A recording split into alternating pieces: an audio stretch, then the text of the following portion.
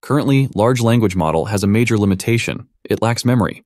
Models are trained on finite datasets and have small context windows. This restricts their ability to maintain long conversations or reason over large documents.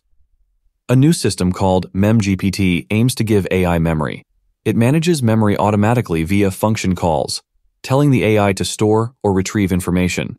This mimics how computer operating systems handle memory, with a fast main context like RAM and unlimited slow external context like a hard drive. MemGPT was tested on chatbots and document search. For chatbots, it maintained conversation coherence and personalized responses by referencing past dialogue. For document search, it achieved high accuracy regardless of the number of texts. In today's video, I'm going to be looking at an exciting new paper from UC Berkeley called MemGPT towards LLMs as operating systems. This introduces a really clever technique to give AI models essentially unlimited memory, which could be a huge breakthrough.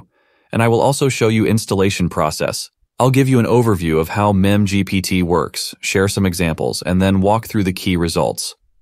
Stick around to the end because we'll take a look at the actual code the authors shared as well. First, let's talk about why memory is such a big issue for AI right now. Current models like GPT-3 or Google's LaMDA have what's called a fixed context window. This means they can only look at a certain number of words of context at a time. For example, GPT-3 has a context length of about 2,000 words. Anything before that is forgotten or summarized. This makes it really hard for AI to have long, coherent conversations or reason about large documents. The context window fills up fast. Researchers have tried just making the window bigger, like Claude, which has 100,000 words, but that's expensive and still not enough for many applications.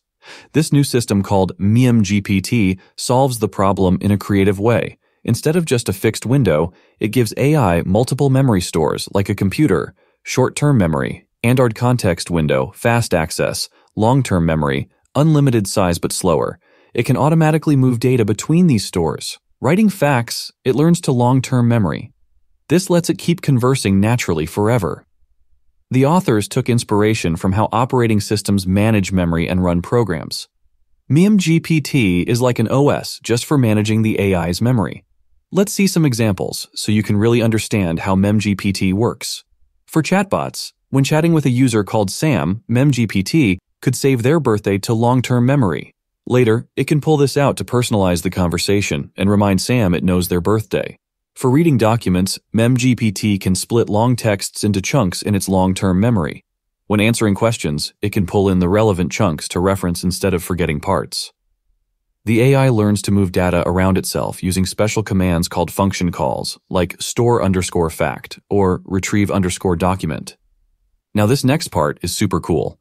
It's how MemGPT actually manages its own memory. So get this, the AI is controlling itself. Mind blown, right? MemGPT does this through what's called self-directed editing and retrieval. Basically, the AI decides on its own when to move information between the short-term and long-term memory. It's like AI autopilot. Let me give you an example. Let's say MemGPT is chatting with a user named Sarah. Sarah mentions she likes Taylor Swift. MemGPT realizes, oh, that's an important fact about Sarah. I should save that in long-term memory in case she brings up music again. So all on its own, MemGPT will make a function call, which is kind of like pressing a button in its mind that saves Sarah likes Taylor Swift into its long-term memory. Later, MemGPT can search through its long-term memory and be like, ah yes, I remember now Sarah likes Taylor Swift, and reference that to keep the conversation natural. The authors were able to get MemGPT to do this by giving it special instructions up front explaining how its memory works and what functions it can call to access or edit the memory. It's following those instructions to manage its memory all on its own. How cool is that? The AI is controlling itself. This is such a smart design. By making the memory management self-directed, MemGPT can keep learning and evolving during a conversation instead of just filling up its short-term context. So in MemGPT, anytime the user sends a message, that's called an event. Events trigger the AI to start processing. Processing means the AI runs its neural network brains to generate a response. This is when it's actually thinking. Now sometimes the AI needs to do multiple memory actions before it can respond. For example, it might need to retrieve a document, read part of it, store some facts, retrieve a different document, read another part. That's a lot of steps. This is where function chaining comes in clutch. Function chaining lets MemGPT execute multiple functions in a sequence before responding. It's like connecting together a chain of logic before replying to the user. Now we're getting into the good stuff, seeing MemGPT in action. The researchers tested MemGPT on some real-world tasks to see how it handles long conversations. This is so important for chatbots and voice assistants that are meant to have natural back and forths with humans. Current chatbots struggle to maintain context because their memory windows are so small. After just a few dozen messages, they totally forget what you talked about earlier. So annoying. MemGPT to the rescue. Its expandable memory let it keep conversations going smoothly. The researchers looked at two criteria. Consistency. Could MemGPT stay consistent with facts from earlier in the chat? Engagement. Could MemGPT make chats more engaging by personalizing responses? Let's see how it did. For consistency, the researchers gave MemGPT a question that required it to recall details from previous messages. MemGPT aced this test by pulling the answers from its long-term memory. Fixed-window chatbots got way more confused on these questions. Their teeny tiny memories didn't have the details anymore. For engagement, MemGPT kicked butt again. It greeted users by referencing personal facts it remembered about them from earlier. The fixed-window chatbots fell flat with generic hello openers. Boring.